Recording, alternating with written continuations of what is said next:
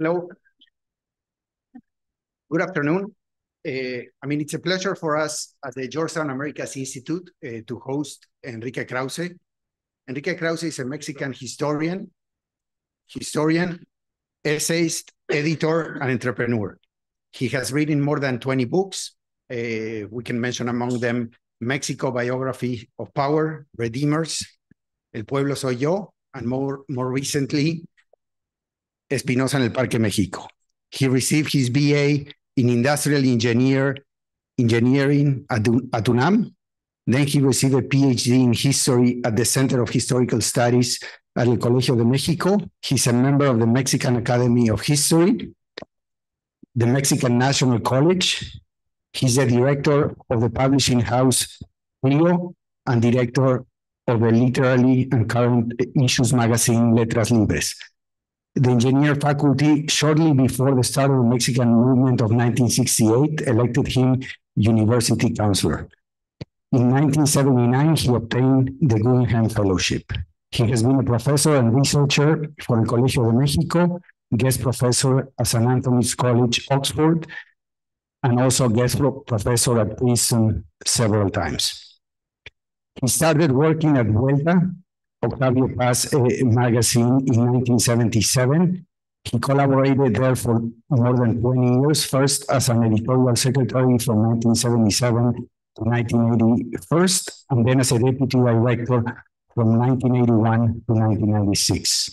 In 1991, he launched the publishing house and television producer house Clio, of which he is the director. Since 1999, after Octavio Paz passed away, he has directed Vuelta's cultural fair, Letras Libres, with divisions in Mexico, Spain, and online. Since 1985, he has been an editorial writer for the New York Times, the New York Review of Books, the New Republic, El País, and Reforma. In 1990, he was elected member of the Mexican Academy of History, and since 2005, he's a member of El Colegio Nacional in Mexico. He's also a member of the board of directors at the Instituto Cervantes.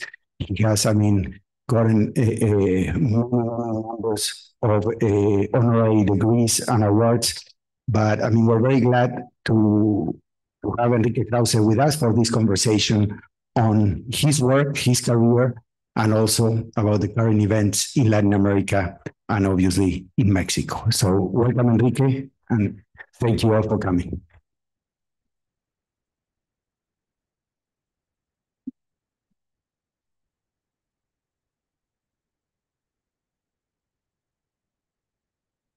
So at the end of the presentation, Enrique wanted to do this more as a conversation than just a presentation or a speech by him. So we will have a conversation, and then we will have time for a Q&A session with the audience. And I thought it was important to begin with your latest book, Espinosa en el Parque México, that it has been called an intellectual biography structured around your conversations with the Spanish intellectual José María Lazar. In the first part of the book, you go into great detail of your upbringings as a first-generation Jewish Mexican, and you go into great length in describing how your views were shaped first by your grandfather and afterwards by Daniel Cosío Villegas, Luis González y González, Octavio Paz, Gabriel Said, and many others. Can you share with us a little bit the story behind the title of the book? That, as we don't have an English version yet, I'm sure, a lot of people here have not read it. So, and then maybe, if you give us a description of your personal upbringings, but also your intellectual upbringings that you describe so beautifully in the book. Well, first of all, Alejandro, thank you very much. And I'm very pleased to be here.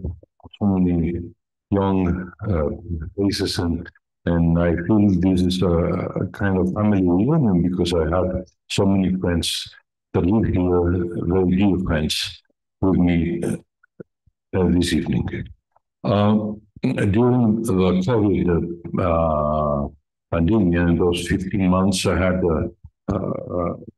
but two choices: either I got mad, or I would write my memoirs. So my wife and I locked ourselves forcibly in our house, and I had my library, my books, and my memories. And so I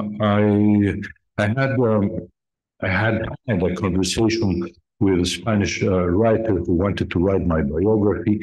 I don't know what he wanted to do that, but he did. And I had those materials, and I started to write a biography in a conversational form.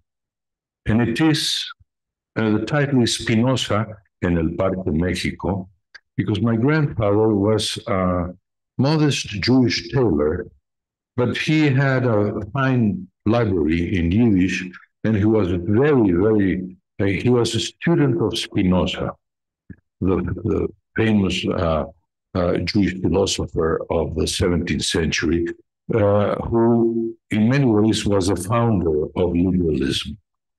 And he always taught me since I was very young, and those lessons were given by him to me in the Parque México, a very small park in Mexico City that was very typical, very important for the Jewish community at that time. So we used to stroll there to the streets, and he used to tell me his views on Spinoza and his life, and the way Spinoza defended freedom. Freedom of thought, freedom of speech, freedom of belief, freedom. So I think my first teacher of freedom was my grandfather. And that in homage to my grandfather, that's the reason of the title.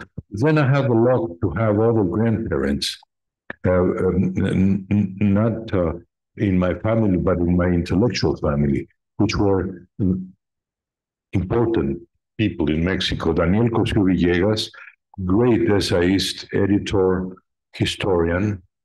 Manuel Gómez Morín, the founder of so many institutions in Mexico, among them El Banco de México and El Partido Acción Nacional, and then also Octavio Paz, of course, not very much like my grandfather. He wasn't that old, but he could have been my father. He never treated me as a son. I never treated him as a father. He was my friend and my teacher.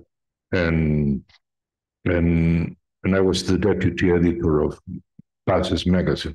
So as you see, how lucky I was to be able to be a young man in the 60s and 70s and the early 80s, because the book, I finished the book in the early 80s when I was around 35. So it's a book about my upbringing, intellectual upbringing. And it's also homage to those very important tutelar figures, but also to their thought, their works, their institutions. And also in the book, what I did is to read again those books that I read when I was young and talk about them now that I have the age in my mid-70s and think about that young man. So I grabbed the books of Hannah Arendt and Walter Benjamin and Isaiah Berlin, people that I knew, people that I read, and I saw what kind of pencil writings I had done. So it was fun, and the product of that is this strange, very thick, a bit dense, but for some, but its conversational form gives it some lightness, I hope. And well, this is a story of Spinoza en el Parque México. Thanks, Enrique. And it's, as I said, I mean, it's a great hook for the book, because I think, I mean, the story of your family, of your immigrant family in Mexico, the story of many migrants in Mexico from different communities that, as you say, crossed each other in El Parque Mexico and many other parks in Mexico City, and how, I mean, from how many of you ended up becoming, I mean, very influential and relevant elements of our society. And in that, you also pay homage to El Colegio de Mexico and the Spanish exile in Mexico. And you say in passing that the influence of the Spanish exiles in Mexico has not been sufficiently valued, neither in Spain nor in Mexico. Why is that the case? And can you tell us a little bit more about their contribution to Mexico and to Spain? I was very fortunate to study in El Colegio de Mexico, which at that time, still it's an important institution, but of course, I think it was much more universalist and important and intellectually dense in the 60s and the 70s. And it was founded by José Villegas and Alfonso Reyes, the great Mexican writer, but as a refugee for all those great Spanish intellectuals that writers, thinkers, translators, editors, historians, philosophers, sociologists that came to Mexico in the late 30s, escaping from, took refuge in Mexico from the Spanish Civil War. One of them, for instance, was José Medina Echevarría. He translated Max Weber 20 years before Talcott Parsons translated Max Weber. They were an extraordinary generation. I had the luck of meeting a few of them, and I would say arguably the most brilliant of them, José Gaos, who was a direct disciple of José Ortega Gasset, so I can boast metaphorically in a way one of the many intellectual grandsons of that great philosopher. But the way they studied history and literature, sociology, and even philosophy was something deeply important for Mexico. Aside from that, José Villegas founded el Fondo de Cultura Económica. El Fondo de Cultura Económica was the most important humanistic publishing house in Spanish-speaking world in the 30s, 40s, and 50s. I have no doubt about that. When Spain was in the darkness of the war and then Franquismo, when in Latin America you had all those unstable governments, even in Argentina, Peronismo, the great light of editorial and publishing production was El Fondo de Cultura Económica. It was founded by my teacher, José Villegas, and all the translators of the German, French, English, you name them, texts from Mannheim to Weber to Marx to David Ricardo, all the classics were translated by whom? By the Spanish writers. So it was a marvelous time. And let's say I was in the Colegio de Mexico the morning after.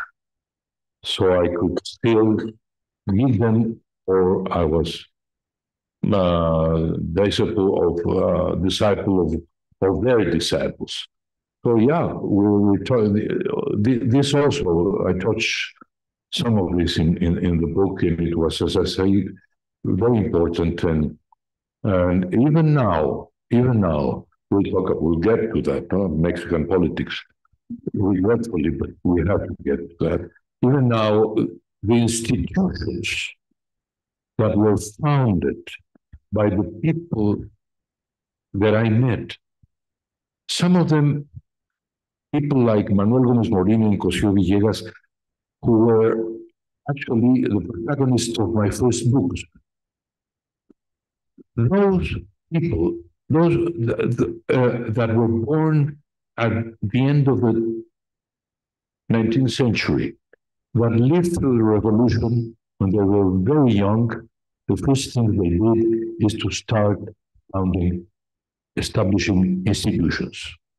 I could go on 1 hour to mention all those institutions, but el Banco de México, el Seguro Social, all the institutes that have to do with public health, education, culture, editorial houses, businesses, all sorts of institutes, they still are the structure that, in spite of this last year's, still has Mexico on its feet. Oh, thanks. Let's continue before we go into current events and Mexican, the situation in Mexico and what do you expect or what do you see the greatest risks for Mexico's society. Let me continue a little bit on the book. I think for the public to get to know a little bit more about what you tell in the book, your story, and how you became a historian after that. I mean, it's not that common path to be an engineer. Well, yeah. Well, here comes the anecdote. I'm a son. My grandfather was a tailor. My father had a printing business. He founded with a small machine, a printing business. And he was successful. And so when I was young, when I was a kid, I used to work in that printing business. We did holding boxes for the cosmetic industry, which was very useful for me when I was young because I could buy very cheap those cosmetics, perfumes, and give them to my girlfriend or whatever. So my wife who's here, she always laughs when I go into a store like Macy's or whatever, and I go into a place where the cosmetics are, and I immediately feel hypnotized. Oh, this box, we did it. This, we did it. No? So that's the romantic part. And that business sadly fell apart when I was 20, and I had to take over to save that business with my father for many years. So I have always earned my life as an independent businessman, first with my father, and then with my own businesses. Documentary business, and the magazine Vuelta en la Letras Libres. So I became. I was an engineer because I was supposed to inherit that business. No? With the sad story that when I was 20, my father said, "I think we're rather broke. So what are we going to do?" So we devoted many years for that. So I had to develop a new life, a parallel life. And that parallel life is to become a historian, because I have always loved history, because in the Jewish school in Mexico, the obsession was literature and history. El Colegio Israelita de Mexico was a wonderful school where you didn't learn much about science and mathematics, but you did learn about literature and history. So I became kind of obsessed or enchanted with history. And it was, to sum up, it was very easy, very natural, quite natural, to fall in love with Mexican history, a history as fascinating, as deep, as complex as the Jewish history. So the translation, the passing from the interest in Jewish life, Jewish history, the Mexican history, both millennial histories, was very simple. So I became a Mexican historian. And then, of course, was the other dimension, politics. No, because I wasn't an academic historian, politics. Why? Because Octavio Paz and I, and our magazine in the 70s, had one task very clear: to defend liberty, freedom and democracy, when liberty, freedom, and democracy were even less recognized as important as they are now, even less, because the main trends in Latin America were revolution. Those were the dogmas, the myths.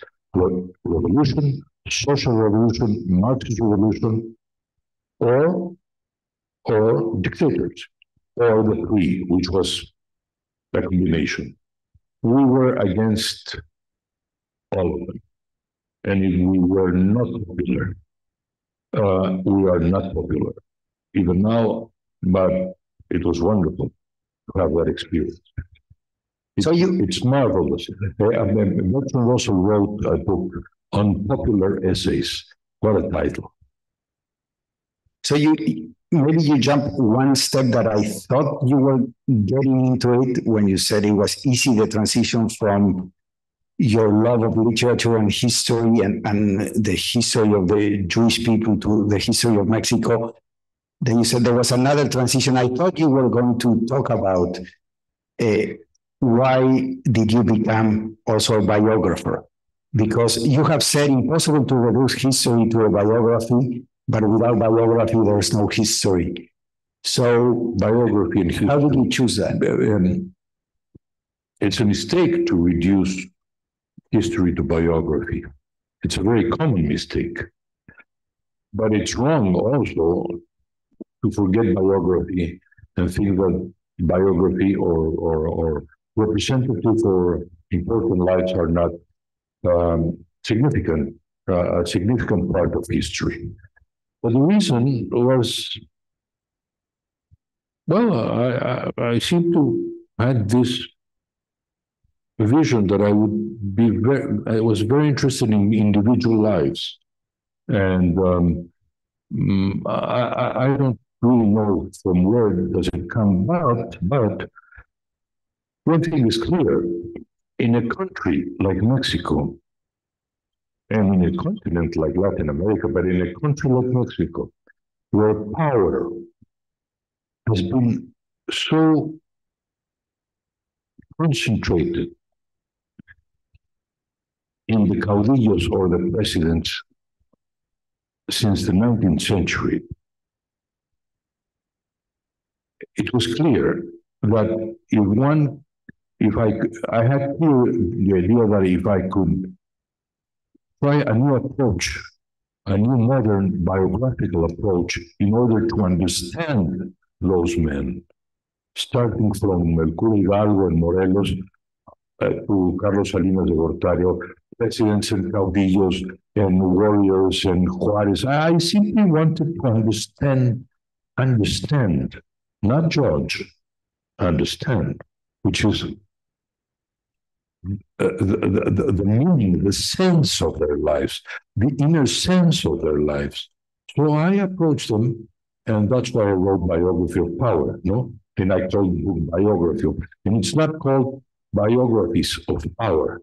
It's called Biography of Power because in a way, the power of one man has been all important in Mexico, generally with terrible consequences.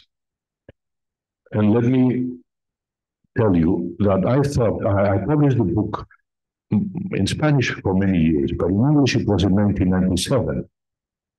And I thought, this is an obituary of Mexico's biography of power. Since Mexico is now clearly in the transition to democracy, we will have presidents, yes, but not as powerful. So we won't have a biography of power. Power will be shared with the Congress and with the judiciary and with the press. And Mexico will be a modern country where not one single man can rule the lives and decide the destiny of the whole country. Well, I was wrong.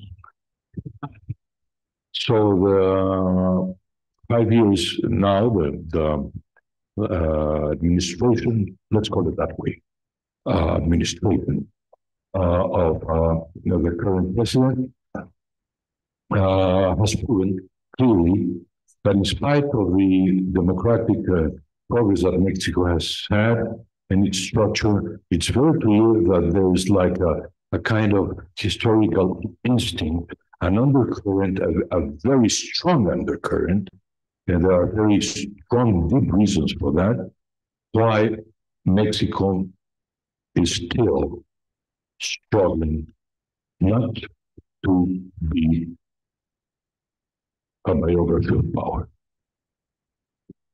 And I mean, maybe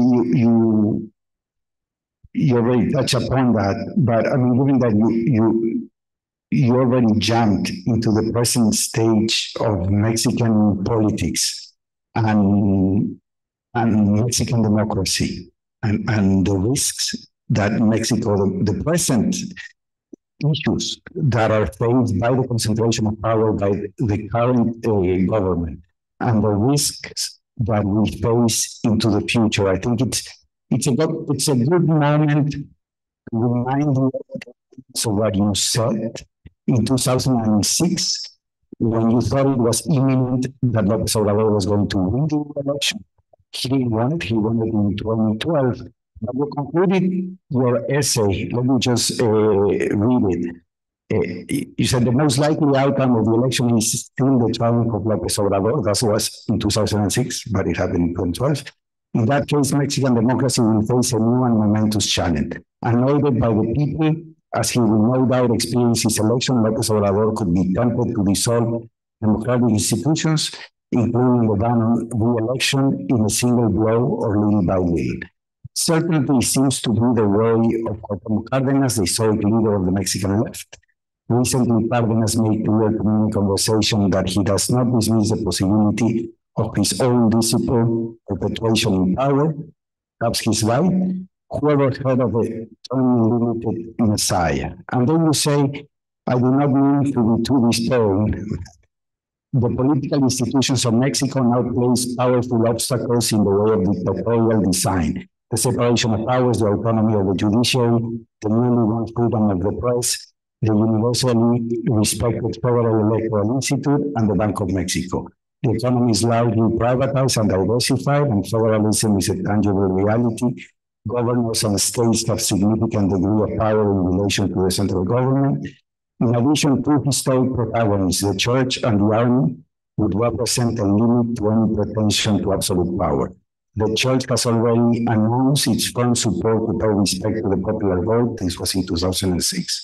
And the military is professional and apolitical. Again, this was 2006. Most of all, Mexico can count on its citizenry. It has taken almost a century for the country to transition peacefully to democracy. Mexicans know this and they value it.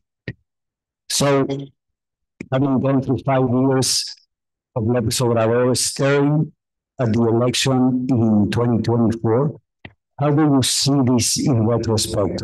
Which institutions have held well? Which institutions have been partially or totally destroyed? And how would you reshape what you wrote back then that was pretty visionary of what we have been going through? Without dodging the answer, let me just go back for a second to give a broader perspective. Since 1968, my generation was very active in criticizing the PRI. Some thought that the way out was for the PRI to become a more clear left-wing party, and they were thinking of the socialist paradigm. It was not my case. I thought that the way out, Caritas thought that, and Daniel Cosío Villegas, there were many people who thought that, but in my generation was a very rebellious generation, the 60s. They thought the path was revolution. So in the 70s and the 80s, in my generation, we had an immense sympathy. They had an immense sympathy for El Salvador, Nicaragua, Cuba, the Sandinistas, where they were. Well, they were the heroes of the 68 generation, the guerrillas in El Salvador. Well, we in the 80s thought that that was wrong, and we published it. And we paid a dear price because, for instance, in 1985, Octavio Paz's image was burned in front of his house for having asked for elections, free elections in Nicaragua. When you see what's happening in Nicaragua, who was right? But at that time, they burned his effigy in front of his house. Okay. At the same time, we not only criticized, we reported the truth about the Argentinian and Chilean dictatorship. I went there in 1979 and wrote a long reportage. Huerta was banished from those countries, which is a banner of honor. So not with the guerrillas, not with the generals, but not with the PRI either. Because we knew that the PRI was a subtler dictatorship, a perfect dictatorship. That's how Mario Vargas Llosa called it, the perfect dictatorship. So we wanted pre-elections, an independent electoral institute, freedom of the press. Those were our modest goals. Those goals were achieved to the extent that in history things are achieved, seemed to be achieved in 1997-2000. But then we had to live in democracy. And in that sense, of course, President Fox and Calderon, and much more so Peña Nieto, were disappointing for several reasons. In my opinion, much more Peña Nieto, because this is the plea that the people gave the PRI the vote. It's like saying, okay, you were in power 71 years, we know. You did some good things, but you were corrupt, you were all this, but we'll give you a second chance. But there are certain things in life where if you give a second chance and you fail the second chance, that's it. That's it. That explains the victory of López Obrador, among many things, in 2018. Now, about your question, 2006. I had admiration. I had met briefly López Obrador in 2004. I admired, and I told him I admired, his social vocation. I saw him as a new kind of Cárdenas.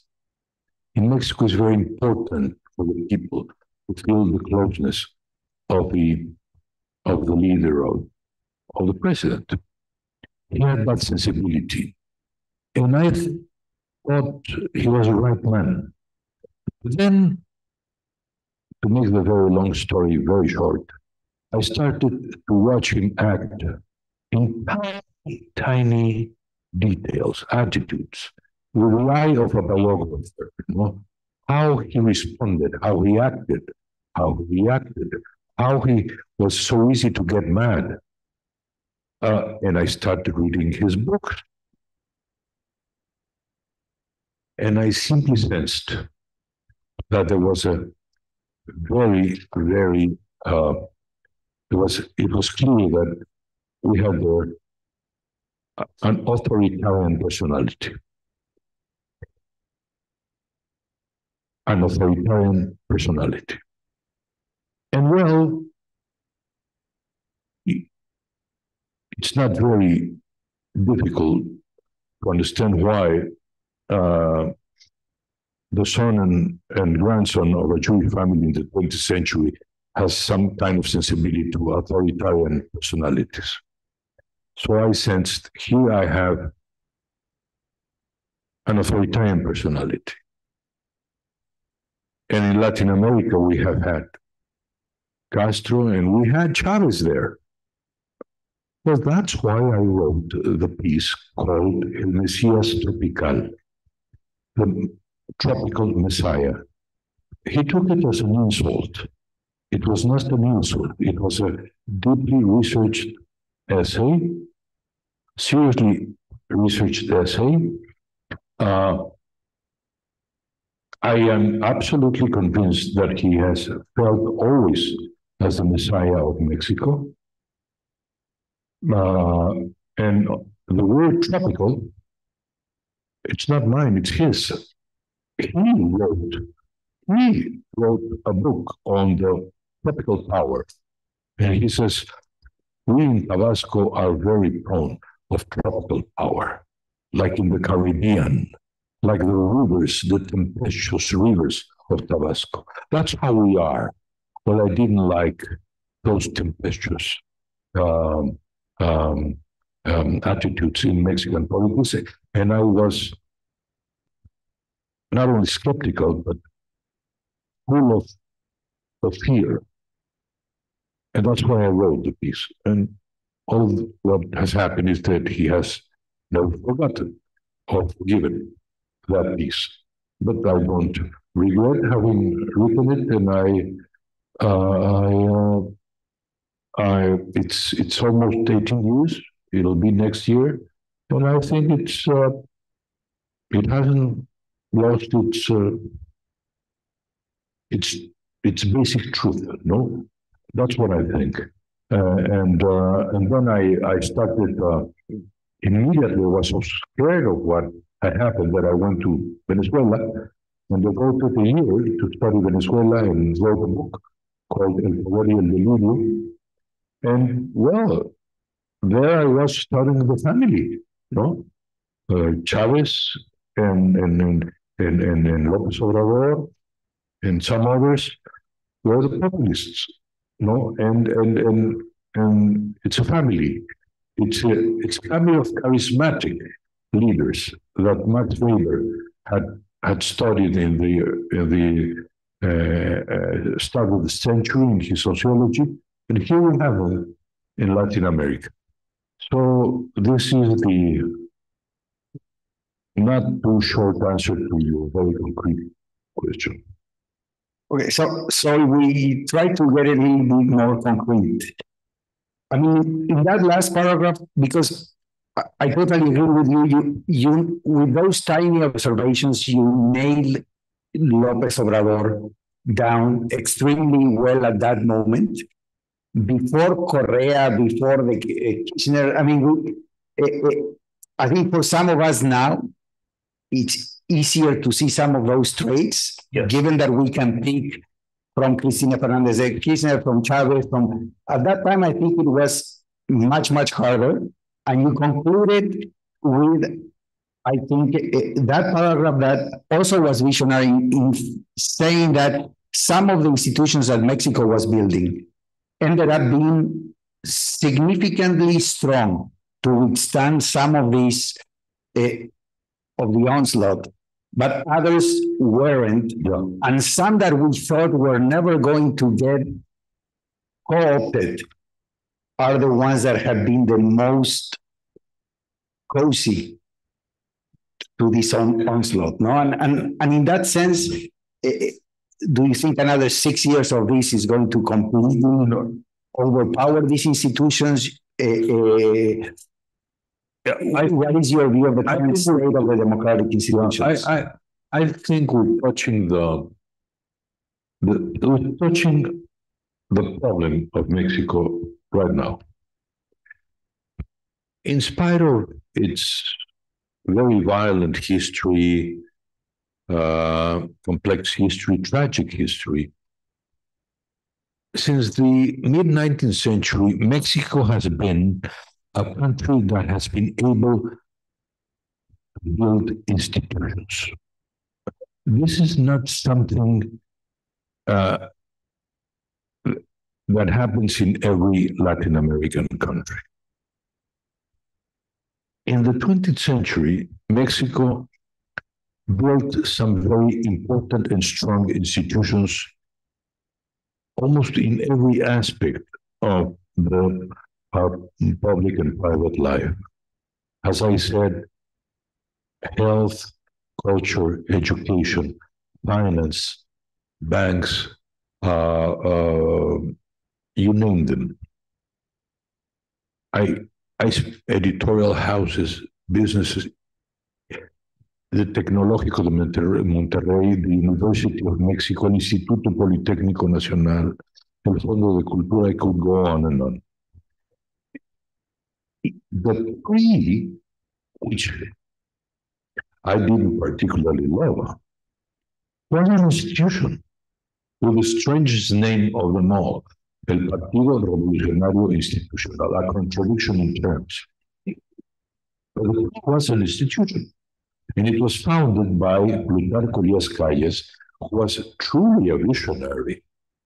And you know what he said in 1928? Let's finish the time of the caudillos. Let's start the time of the institutions. There are very few countries in Latin America that have had every 6 years a new president since 1934. It's our case, I would say, in a way, thanks to the PRI, until recently, and then to the transition to democracy that after all happened. It happened. The PRI didn't allow free elections. The PRI didn't allow to have an independent institute. It didn't. But we had stability, and it was an institution. It was not a movement. It was an institution. Workers, peasants, bureaucrats. Was it corrupt? Of course it was corrupt. We had corruption in every institution, yes, some more than others. But an institutional life is much more important than to have much better, less worse than to have a country led by one man and the movement, and one man deciding the fate of a country. That was clear. Okay, what was my fear in 2006, writing that piece, was that he would obviously go after the institutions, because it is in the nature of a caudillo and a populist particularly to attack the institutions, because institutions mean limits to his power. So with the power of communication, he simply shed a big shadow of shame to the institution, saying they're all corrupt. And he started damaging one by one. The little ones, the big ones. For instance, Fondo Nacional de Desastres Naturales. It was so important because it was the money that was needed when you had natural disasters. Look what's happening now. There's no Fonden. There are many other, like the Institute of Transparency, of Energy, that he simply made them more or less disappear. There were others that have resisted, like the Banco de Mexico, as I mentioned there. The army, that's very important. The army is 100 years old, the modern army in Mexico, completely institutional, but he has done everything in his hand to control the army. By the army has been a very exemplary institution in some aspects. For instance, it was the only army in Latin America that peacefully the generals gave the power in 1946 to the civilians. 1946. And it's an army that was very obedient. But now he has given them huge budgets, plus tasks that are not in the nature or the task of the army, but they have to obey. To build bridges and to build trains and to build refineries, God knows, and divert their main objective, which is, for instance, save people in case of disasters. And well, so the institution of the army is damaged but not destroyed. Then he wanted to take over, to destroy the electoral institute. He couldn't do it, but it was a miracle. A miracle. I won't tell you that, but it was very, very difficult. And then he has been doing everything in his power to harm the judiciary. Not unlike Netanyahu did in Israel. He hasn't been able, but he's still there trying to harm it. Well, we need more. He rules the Congress. So I would say, education, for instance, education is destroyed. The textbooks in Mexico now for the kids could clearly be the official textbooks in Cuba or Venezuela. I mean, the chants for El Che Guevara and all that. Health, that is the most dramatic thing. Health. Well, the way they handled COVID was tragic. There were 800,000 people died around that. Many of them should have died if we would have had a sound policy. And of course, he dismantled the Mexican police. He gave the army that power, but the army is not a police. So I would say, in one word, that the attack to the Mexican net of institutions that were built and knit through one century has been very serious. The job hasn't been completed, thankfully, and I hope they will survive, many of them, in the next 6 years. But the damage to the institutions in Mexico has been severe. Thanks. And obviously, Mexico faces in June 2024 an election, a presidential election and a congressional election. The two main candidates are one from Morena, Claudia Sheinbaum, the former mayor of Mexico City, and from the alliance of the opposition, Xochitl Gálvez. And as we were discussing also, it is in the nature of these movements and regimes not to let power go. No? And do you think that Mexico also faces the possibility of another institutional crisis during the elections? It's much easier to write history and think about history in the past than to make prophecies, although some prophecies sadly come true. I still believe that Mexico has that structure somehow. We have the Banco de Mexico, we have an electoral institute. Judiciary is resisting. We don't have freedom, real freedom. We don't see freedom of expression clearly in the mass, in television. They're very constrained, but in radio and the press, And of course, in the social media, it's much more widespread. So the damage has been severe, but I think the rule of the 6 years will be respected.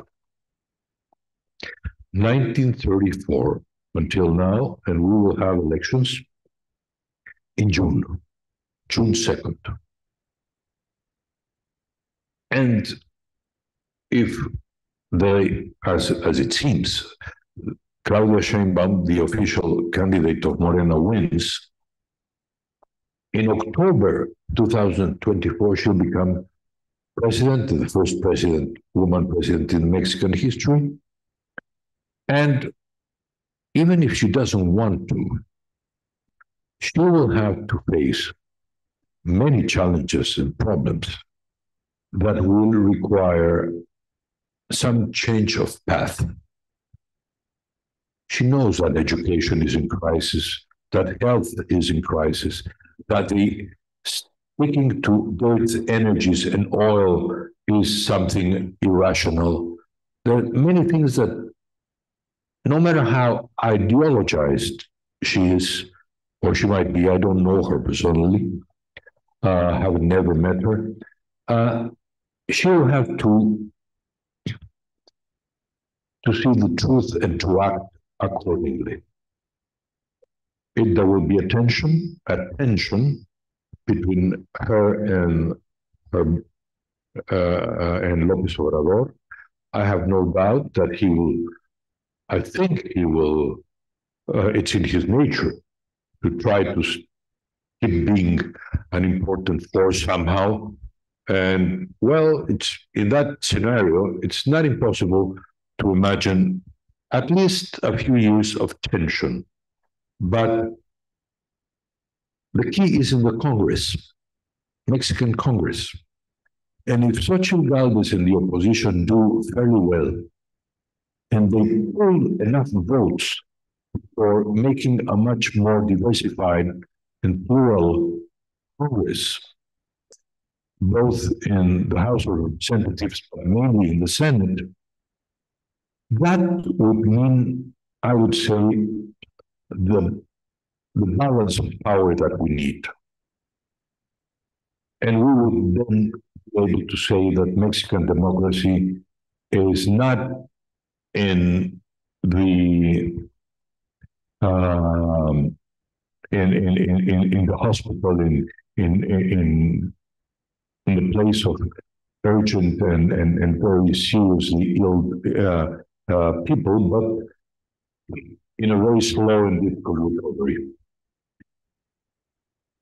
If Xochitl Gálvez wins by a very small margin, I don't see how this will be accepted by the government. And there will be some kind of turmoil and protest and social protests in the streets. No? So the best outcome would be simply have a more balanced and have Xochitl Gálvez as a figure there, a respected figure, a female figure of an outstanding career. As you know, she was an Indian upbringing, hardworking, very poor. She became an engineer and a very successful engineer and businesswoman. And she has a very clear conscience. She's charismatic. She's intelligent. She's bright. She can be also an enemy of opposition. And if you have in this landscape, not anymore one man in stage. You have the president, you have Xochitl, you have Congress, you have the judiciary. I think Mexico will still face, as I said in my piece, one generation at least to build the institutions. At least. But we can do it. the younger generations can do it. And there are certain things I want to say, oddly, because for some of you maybe that would think it this unthinkable of me, but in my piece and still now, I defend some things about Lopez Obrador.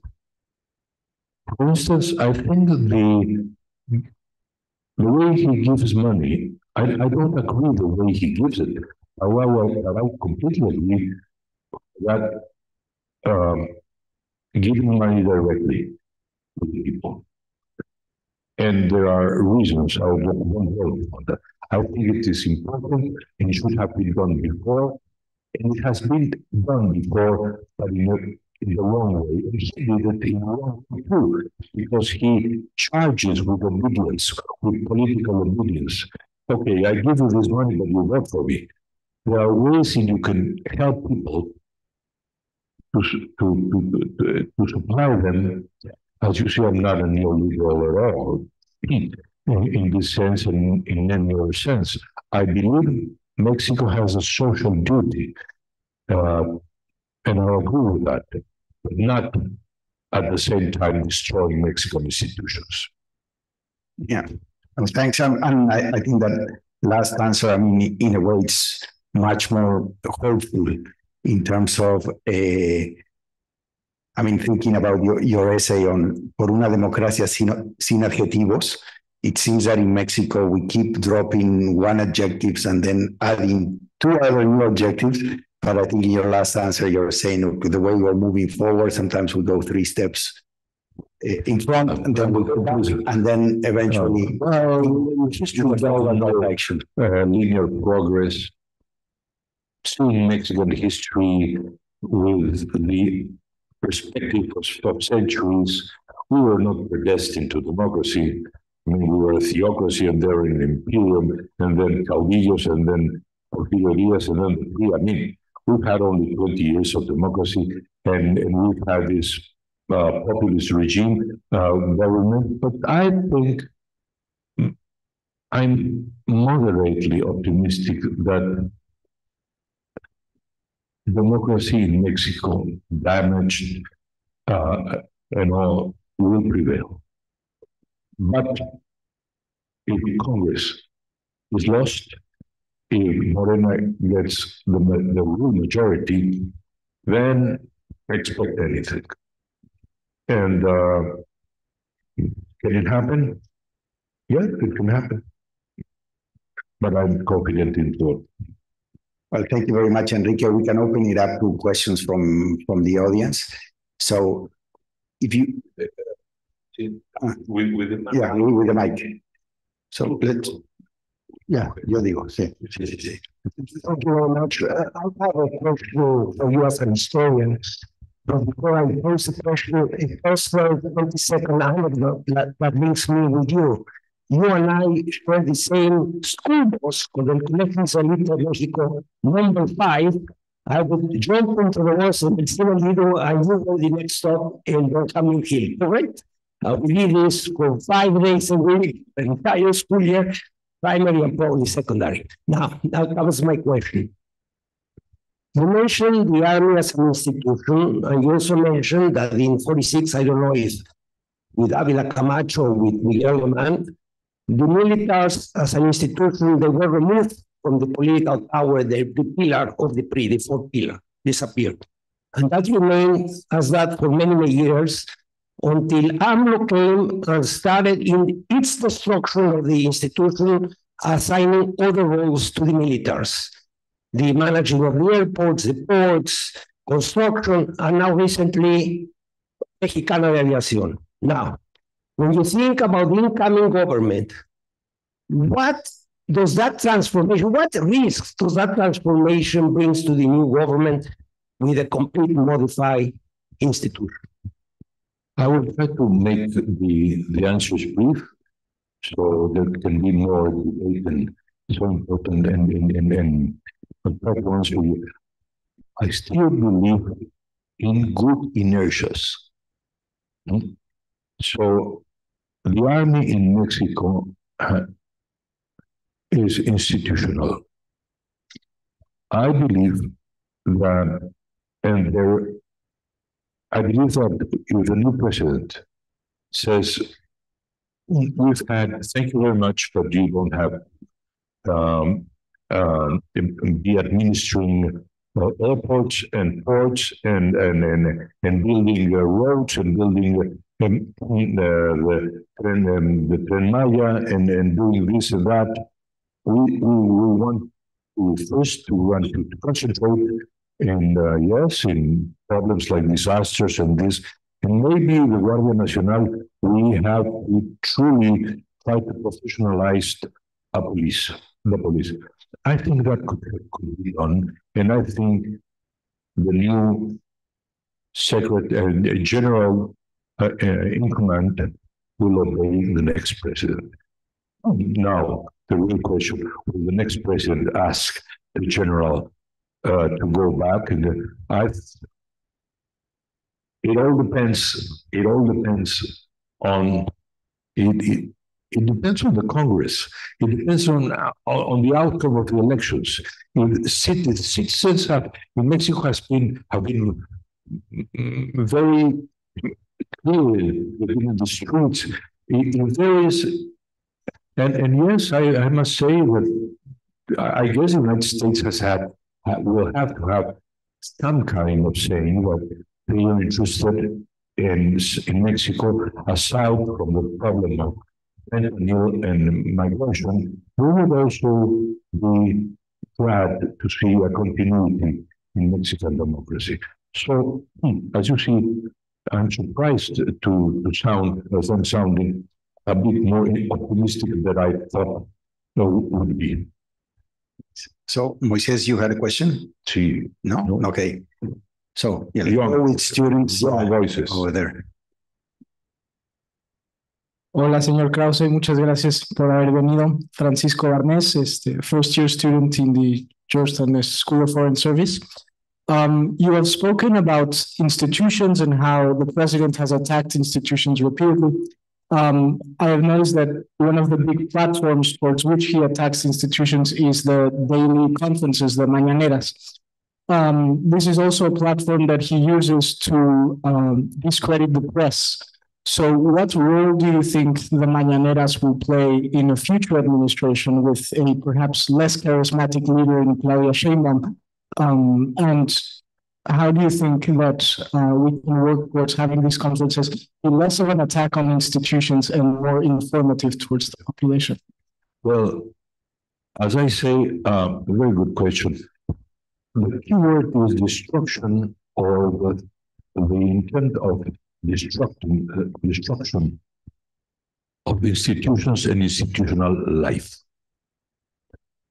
There are formal institutions and there are informal institutions. And one of the informal institutions in Mexico was a kind of certain unwritten rules of respect.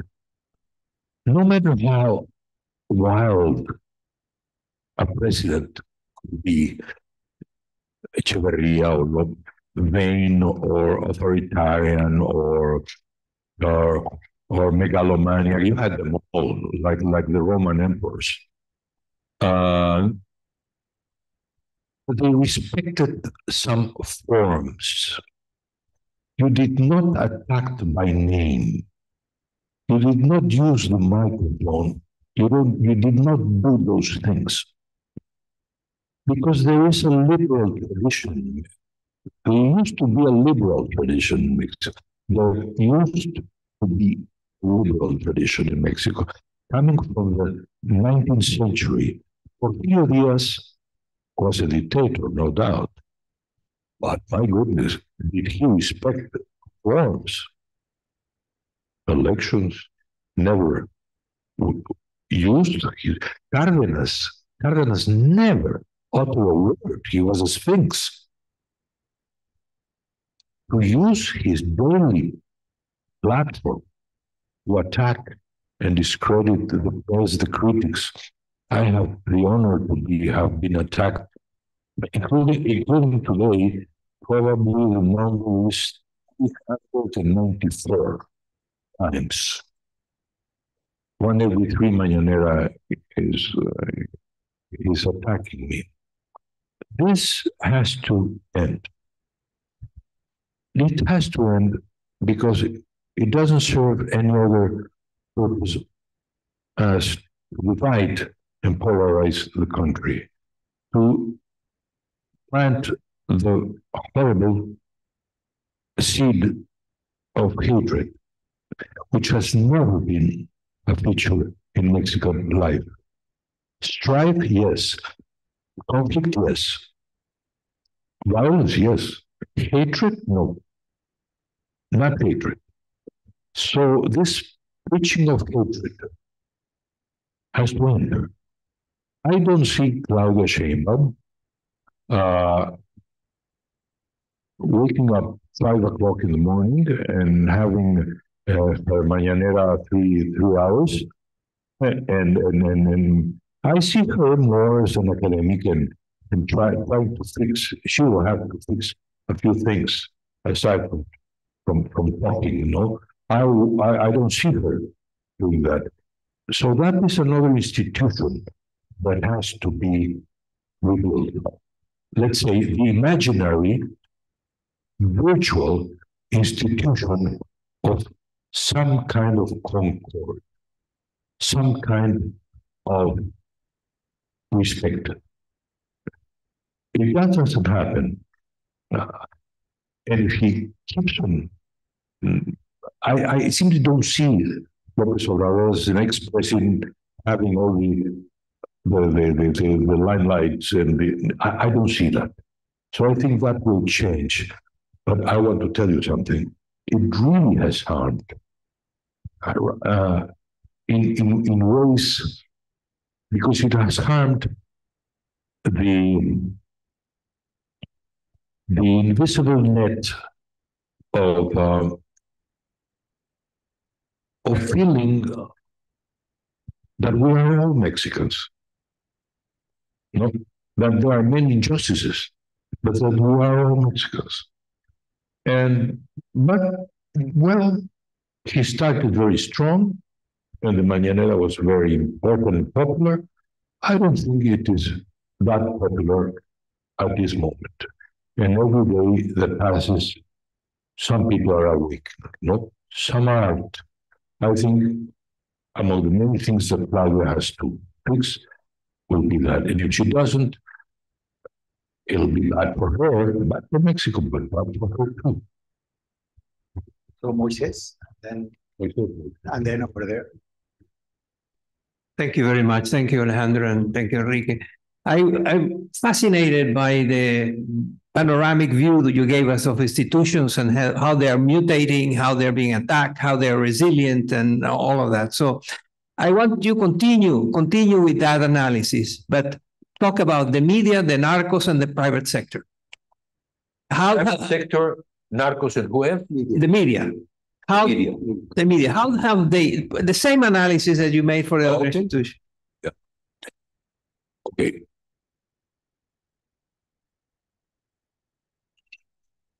Disappointing.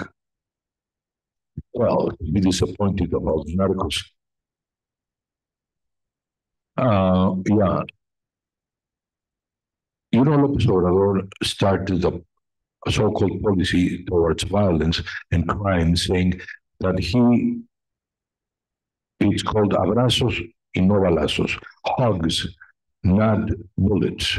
Well, we didn't ask for bullets, but you don't fight crime since the Hammurabi times, since the founding of the world, since the Greeks. You don't fight crime with hugs. We don't fight evil with hugs. It was one lesson in human history. I mean, this is not the way you deal with evil. But let me tell you, evil exists, as we can witness every day, every minute, every second. You don't combat it in society with hugs, not with bullets, but with justice and the law, the rule of the law. So, by being so indulgent, let's put it that way, with the narcos and with crime, he has not only strengthened those organizations to an extent which is, I'm not an expert, but I understand it's unbelievable. The multiplication of these groups and this is how they dominate part of the landscape to the extent that Mexico is not Mexico anymore in many parts of the country. But also giving a free hand to the tiny delinquent in the streets who feel completely free to do what they want. That's my first answer. Businessman. The small businessman and the middle-sized businessman who have some organizations but not political power have been both, have been heroic in many ways, but have no public voice. They've been brave because they survived COVID with not $1, not $1 of support of the Mexican government. And they are there, now big businessmen. López Obrador hasn't touched them at all.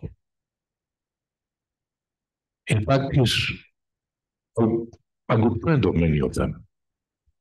So, they've been, in my opinion, how to put it, they have privileged their businesses, they have grown, and they are hoping that, yes, the 6 years rule will finish next year and the business will survive. This has been a bad year, bad time, but what can we do? Yes, there have been, let's put it currently, very passive. The same can be said of the media, the big media. In Argentina or in Chile, in Argentina, the big television companies and radio companies and the news are of a very diverse position, and you have strong criticism and of the president. Not in the case of Mexico. In TV, you see very, very scant criticism. And what's worse is that many of them simply reproduce what López Obrador says. And you see, in our countries, and in Mexico particularly, if you come out in television, if you appear on television, that is a value in itself. People would greet me sometime in the airport, say, "Congratulations, Mr. Krauze." Thank you. For what? Oh, no, I don't get you. You were on television yesterday. So it is a value in itself. It's like, it must be true because it's on television. That is the answer. So media has been passive. I wouldn't say complicit. Passive, yes. Fearful, probably, because there are concessions that the government very easily can withdraw. In my opinion, they should have been much, all of them, much, if not much, a bit stronger and dignified in saying there are limits. There are limits. But history will judge. Yes, switch me your mic. Your mic's not today.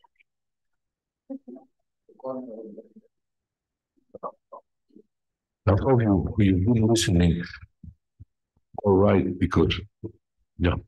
Well, Senor Krauze, first and foremost, thank you for coming to talk with us today. Building on this question of the press, I wanted to ask you if you think that the Mexican press's coverage of López Obrador's security strategy has been nuanced inadequate so far? And more importantly, what do you think this coverage will change about the 2024 elections? Not only here in the United States, where a lot of Republicans have called for an invasion of Mexico, but also in Mexico itself, where the changes are undergoing. You mean the American press, the coverage of the Mexican press?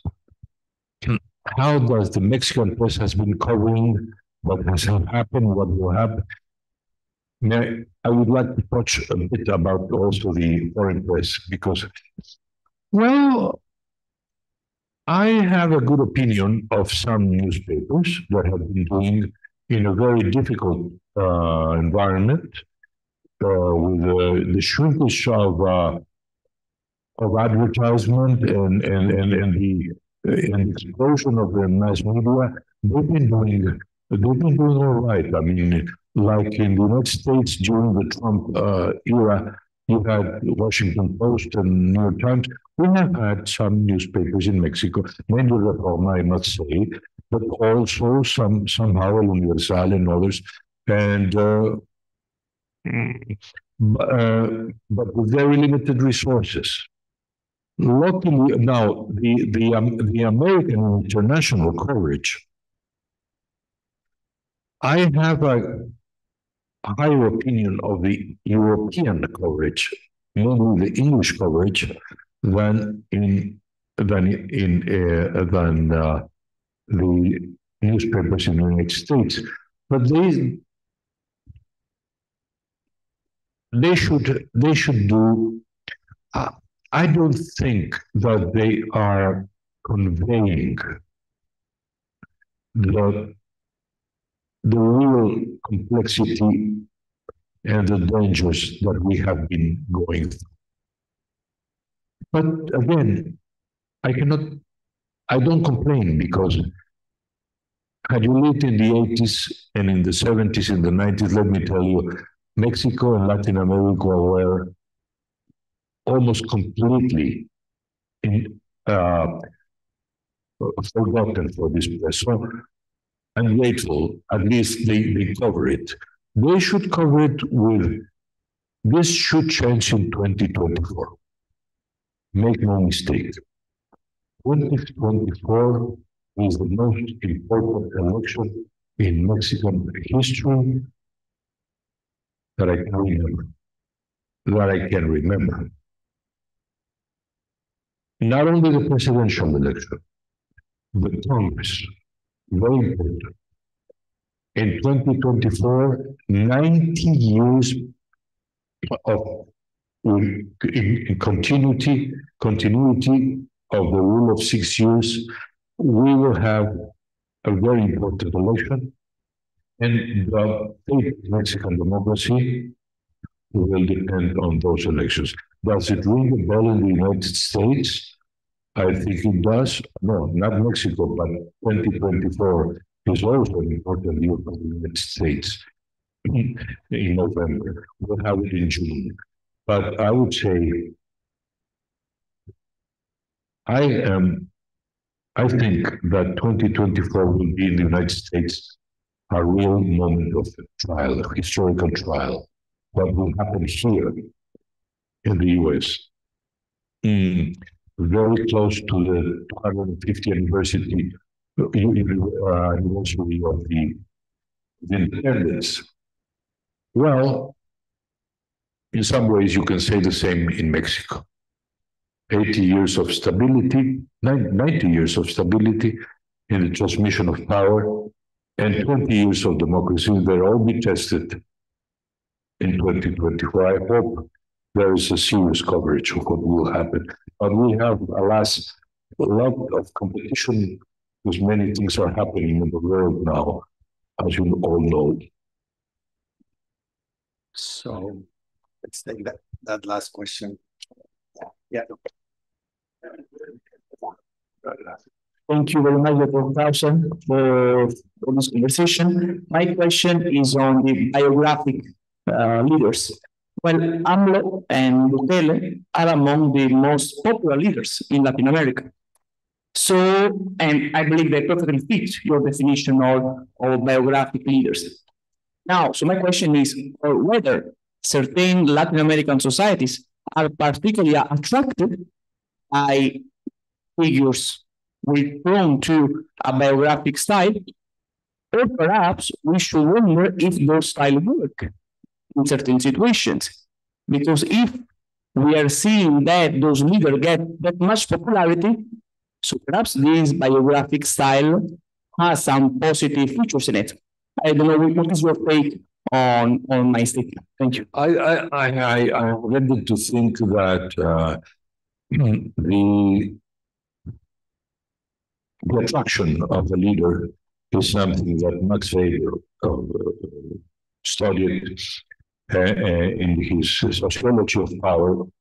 A charismatic leader, a kind of transition from religion to politics, and it is ingrained in human beings, and it's there always and will always be. But we have all the concentration of the media concentrated in one man that speaks 3 hours every day, and it floods the media and the social media with his message, and actually is completely devoted to that. It's no surprise. And then there is the tradition of the caudillos, of the strong man. In the case of Bukele, it's a strong man. Here comes a strong man. No? Well, but I don't think that we should generalize. Latin America has many countries, and every country is unlucky, but unlucky in its own way. Like Tolstoy said about marriages. Happy marriages are all the same. Unhappy marriages are all unhappy in their own way. So Chile, in my point of view, even Argentina and Colombia have institutions and debate and freedom, a judiciary. Venezuela is much less lucky. Brazil is better because you had another history. Mexico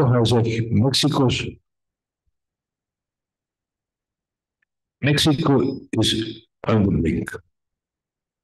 Will it stick to its caudillo, charismatic past, or will it learn and become a democracy? Well, here we are. I think we'll have it is impossible to have the perpetuation of charisma because there's a 60 years goal, and charisma is not something that you inherit. I give you, Claudia, this charisma of mine. Take good care of it. No, speak like me, talk like me, dress like me, and talk a lot about me, and you'll be fine. Well, yes, she could do that. She could do that, but charisma is not something that you inherit. So I think with that I mean, nobody has invented the charisma pills yet. No, the charisma, luckily. We can wrap up. It has been a very interesting and thoughtful and complete conversation about, I mean, your book, your career, and obviously the current state of Mexican democracy and what we should be watching for 2024. And we will definitely be reading what you write in the next 8 months about this. Thank you very much for. Thank you very much.